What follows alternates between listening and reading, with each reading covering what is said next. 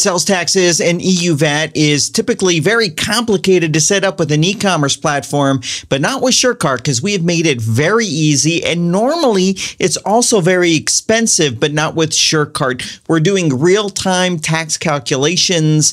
You don't have to pay anything for it. It's included with SureCart when you're using it. All of our users get access to this. And it's also very easy to set up. So I'm going to show you how in this video, but let me just say before I get started, this is by no means tax advice, legal advice, or anything like that. It's your responsibility to find out if you have to collect taxes or not and all of the little intricacies of it. SureCart makes a lot of this stuff automated, but you still have to make a few decisions. But it's actually quite easy, so let me show you how. So first, what we're going to do is we're going to set up taxation inside of SureCart. Then I'm going to show you how to enable it on a per product basis, because not every product might or might not need to be taxed. And then I'm going to show you what happens to your checkout forms and how to customize that as well. There's a lot of automated things we do there. So first, let's go to our settings, and there it is. We have an option here that says taxes. Go ahead and click on that. And this address right here is extremely important because taxes are basically a calculation of where the business is as well as where the buyer is. So this is the address that you put in, and it's going to be used as a basis for tax calculations. All right, so let's toggle on tax collection, and I'm going to click on save just to get this saved. And let's look at the extra options we have here. So if you're an EU VAT merchant or you have EU VAT collection obligations, we have some additional customizability here. Here you can require a VAT number. Here you can enable local reverse charges. And here you can choose what happens if there's an error in verifying the VAT number. And down here, there's some additional tweaks that you can make based upon your region. So for example, I am a United States merchant. And when I click in here, it already knows, SureCart already knows that I'm in California because that's the address I put in. So it's entered right here that taxes will be based upon the business being in California. But you could have something known as Nexus. This is not a legal advice video, so I'm not going to get into the details of that. But if I'm under an obligation to, say, collect taxes as well for another state, I can click right here where it says collect tax, and I can enter in that other state right there. Pretty cool, right? And so each of these tax regions, there's going to be additional options. There's options here in the EU, and here's some specific parts based upon your country. We have all of that there. And we also have this for other areas. So for Canada, you can go in here.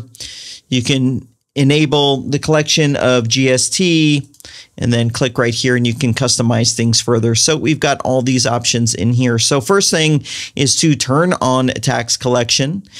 Then visit your EU VAT options, and then as well right here for your tax regions to set it up. So this is the first step. Now, the second step is to enable tax on the individual products. So I'm going to click into products, and I'll click into this particular product right here. And you can see over on the right, we have tax and shipping options. So the first option is to charge tax on this product. So I'm going to toggle this on. And then right here, you could say if it's a physical product or not. And there's different taxes based upon if it's a physical or digital product. So we've reduced it down to just this toggle switch. So I'll go ahead and toggle this on. And then I'm going to click on Save Product here in the top right. So remember I said that the tax calculation is going to be based upon where the business is as well as where the buyer is. So on a checkout form, you need to have an address input for that calculation. And if VAT was required, a VAT number entry, you need to have a field for that. But what we do is we want to make this easy. So we automatically add that to your checkout forms if the product in the checkout form is one that requires taxation. So here is a checkout form, and you can see it added this country and region. So I would pop in the country, the state, the zip code, and taxes are automatically being added. I can look here in the summary, and there it is. So this happens automatically, but you can also manually add the address and put it where you want, as well as manually add the VAT and input field and put that where you want. So let's take a look at this form to see how it looks right now. I'm going to go to Forms, and this is the name of the form right here. And if you notice, when I'm looking at the form, there's no address field here. There's no EU VAT. Well, I don't have EU VAT enabled, but if I did, it would have shown that on the front end. So you can also manually add these fields if you want, so that you can make sure that they go exactly where you want them to go. So let's go ahead and take a look at the blocks that SureCart offers. So if we look down here, we have the shipping address, and then here is also that EU VAT.